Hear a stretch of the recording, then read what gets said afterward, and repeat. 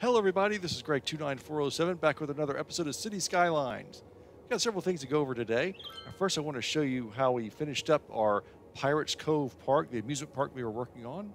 I also want to go over a couple of things we've added.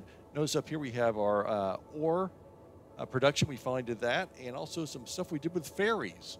And so what happened was I filmed an episode yesterday that covered all this information, and it ended up being over an hour long. And at the end of that, I looked at it and said, you know, there's not an hour's worth of material here. So what I decided to do instead is do this summary video. They'll cover everything, hopefully in much less time. This is our overall city. We're looking really, really good. And let's first of all look at our amusement park, because it turned out really nice. So as you remember, we were doing our canals and our amusement park up here. And we ended up getting levels 4 and 5 after the end of our last episode. We put our Ferris wheel down here, and we have our big roller coaster, and then this Tower of Terror thing, and then this thing over here with the revolves and swings and everything. It looks pretty good. We hit level 5 fairly quickly. The park looks good. It's very spread out, of course, as we had talked about. And again, you could do this very much more compacted. We could have probably fit everything in this one section if we wanted to. But we had the space, and we decided to spread it out. It turned out really nice. Let's see here. What have we got? We've had 29,000 visitors. The entertainment values was off the charts. 116 people per week. Very nice. I think that's more than what our zoo is doing.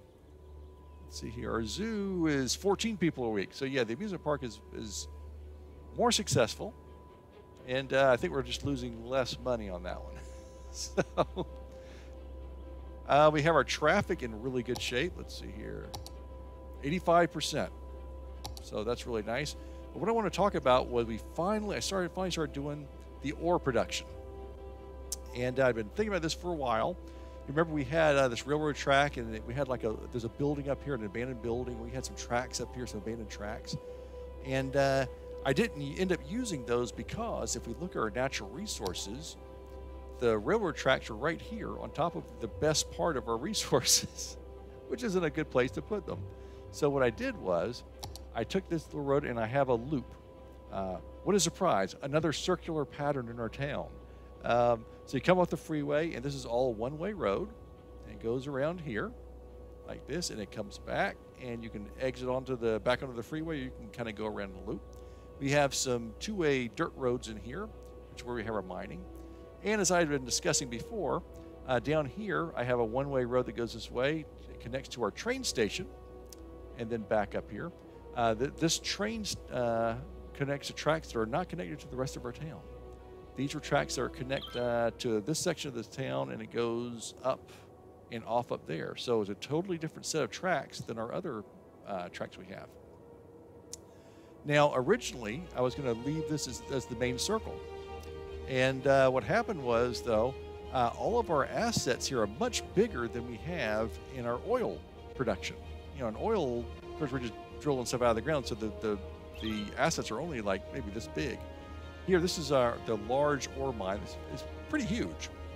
So I needed more space. So what I did was I sank the railroad tracks down into the ground. And I used the move it to do that so that I can get my roads over here a little bit easier. I only had to raise this by 3 meters. So tell the computer to do a little bridge. Yeah, with these gravel roads. I have gravel bridges. I did a one-way road up here, and then one-way road back down. And then this is a two-way road.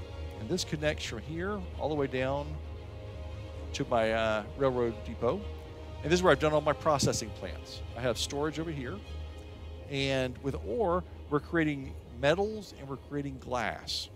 And then the metals and glass go into everything. Glass goes into fiberglass, and metals goes into steel. So I ended up putting 4 of these basic buildings, ore grinding mills. They produce 4,200 units of metal a week from ore. And then I put in a glass manufacturing plant, which I think was a level 2 building. Turns 4288 units per week into glass. I have 3 of those.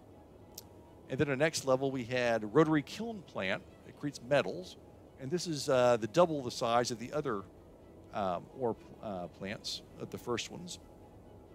And then we had glass manufacturing plant, which is the same. I just put some more of those down. But then we got this one, fiberglass plant, produces 8,500. So this is the twice as big building. Had a couple of those. And then what I found was with the ore, right now we're producing 228 tons of ore. 69 tons goes to metal, 38 tons goes to glass. We make a lot more money on metals. In fact, the glass is not that profitable, so I put more towards the metals. So in other words, you're going to do all the mining over here, and the trucks are going to take it up this way into the processing, the basic processing, and then the higher end processing, and finally the unique factories. So here we have the industrial steel plant. They make steel products. We triple our money here. We have electronics factory.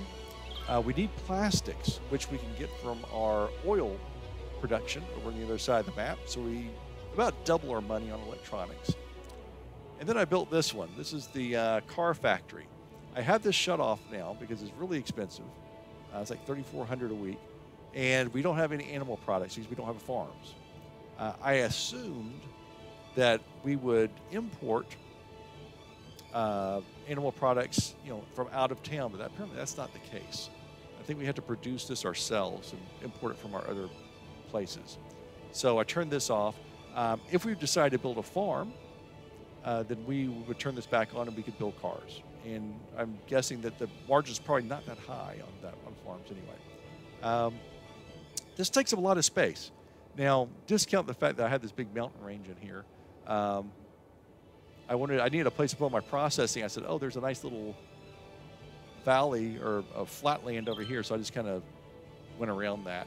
But even so, this is decent size. If you look at our map, here's our oil, this entire thing right here, and then here is our ore.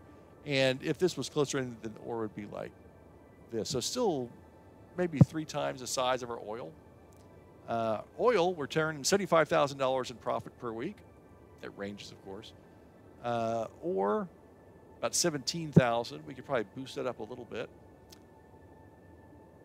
To compare, our forestry is 18,000. So forestry, I was under the impression that ore was on par with oil in terms of profits. It's not. It's more in line with the forestry and farming. So good profits. I mean, very good profits. These industries will really support everything else you do in a large city. They will keep you going in a large city. But oil is the king. You want to go with oil every time. The big money is oil, and the big money is our trade school. I mean, look at that. $119,000 in tuition fees. Expenses are $24,000. So that and oil is what's funding everything else in our city. So that's pretty good. So that is our ore. Is exactly the same process as we saw with forestry and with oil. Same type of assets and the same growth. I try and do this so that we have its own train station so we don't have traffic with everything else. Rebalanced Industries is a fantastic mod for this. Otherwise, these roads would be completely backed up with trucks. This makes a more reasonable number of trucks usage. So that's what saves these industries. Okay, next is the ferry boats. We have built a city that, and I didn't realize this at the time. Well, let me tell you what I did first. I had a feeling, excuse me, that we could build a ferry boat from our airport down here to our tourist area. And so, in fact, here's where the ferry boat was set to go. This is our harbor, and this works great. This has people coming in from other towns off our map. And so I built this. Now, in order to do ferry boats, let's pull this up here. So we have the harbor, which we already have. We can do a cargo harbor and cargo hubs. But for ferry boats, you need to have a ferry depot. And the ferry depot is where ferries stay between work shifts. It's kind of like the tram building. That's where all the trams come from and that kind of thing. So I put that right here. This is the building right here. Oops. And so it's off here next between the airport and our or one of our recycling centers. It has a little road off that main road. And then we have a ferry stop. It fits in a canal easily, connect ferry stops and piers. And we have a ferry pier, which can contain 2 ferries at the same time. So I put a ferry stop here right at the airport. So I figured, people would come in from the land at the airport and they could drive someplace, or they could walk over here. And I put the ferry pier down here so we can handle more, because I thought I may do more ferry lines. And just like our subway, you then put in the line. So you notice we have this line here. And it's just like with the subway, and you stretch it out. One has to come off of here.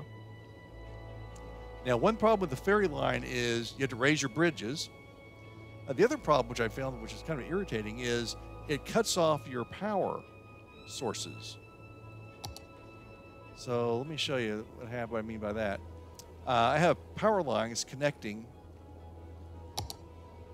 one side of the river to the other, and the ferry boats will break that up. So I had to put 2 of these floating things, advanced wind turbines, in the water to connect to these 2, because you can't do it otherwise, which I think is kind of a glitch in the system. Anyway, so I connected this all the way down, so the ferry boats would go back and forth. And then I set the boats up. I made a line, just like we do with all of our other transportation. And the ferry boats can transport 50 people, 50. And I got absolutely nobody on my ferry boats. Not a single person ever traveled on my ferry boats. And the reason for that is Sims are going to take the fastest route possible. It's much faster for one of these Sims to leave the airport, get on the road, and drive down the freeway to exactly where they need to go, rather than to get on this ferry boat and meander down the river. So because that's faster, they're going to take the roads every time. They're not going to take my ferry boats. The other problem that I'd never noticed was we have a city on multiple rivers, and yet we're kind of ignoring the rivers. Because our city is built on circles, everything is facing inward. Everything on the river is facing inside. They're not facing the river. Notice we only have one normal road bridge going over the river. This is the only road that's a regular road that goes over the river. We have that, and we have a tram-only bridge here. That's it. Every other road that crosses the river is a freeway. So we are completely ignoring our river. If you look at these houses, all these neighborhoods are right on the river. They back up to the river. The river is in their backyards. They're facing this way, inside or into our circle. On this side, I've got houses on both sides of this little inlet. They're all facing inward. They're all facing my shopping center.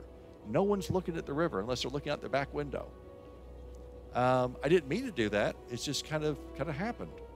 Now, it'd be interesting to go back and do another city on this exact same map where everything is facing the river, where you have, 20 different bridges crossing the river in various places. 2-lane roads, 4-lane roads, 6-lane roads, highways, freeways, all sorts of ways connecting rivers.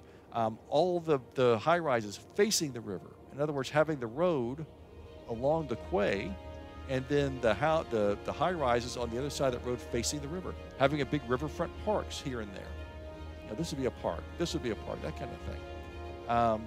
It'd be an interesting way because the city would be totally different. Same exact map, but it'd be completely, totally different. This area right here, our tours, is the only area that we're really facing the water. And again, we're facing the coastline. And this is what I mean by that. We have the road right on the water, and all the buildings are facing it.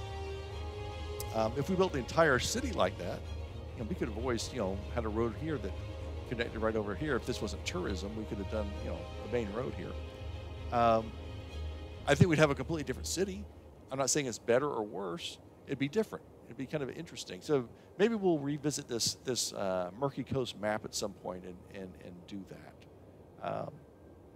But that is it. That is a summary of my 1-hour plus video on ore production and our unsuccessful attempt at ferry boats. The other thing too is, I think if we had started ferry boats early on and gotten people using them, they would have used those more often too. But trying to shoehorn ferry boats in at the very end, not really successful. So that's it. We are close to the end of Murky Coast. I think we've done pretty much everything we want to do. We could do some farming up here, but again, to be honest, farming is exactly the same as our forestry and our oil and our ore, and there's not much point in doing all that. The city's not finished. These cities never are. We could always do more stuff. We could fill all this stuff in with more houses and things, and do some things up here, and we could just do a huge amount of stuff. We have 143,000 people here. At one point, we were at 157, so it kind of varies up and down. I see I have a lot of cemeteries that are full. I need to take care of that. But that's going to do it for this episode. A nice little summary. So until next time, this is Greg 29407 saying aloha, and we will see you next time.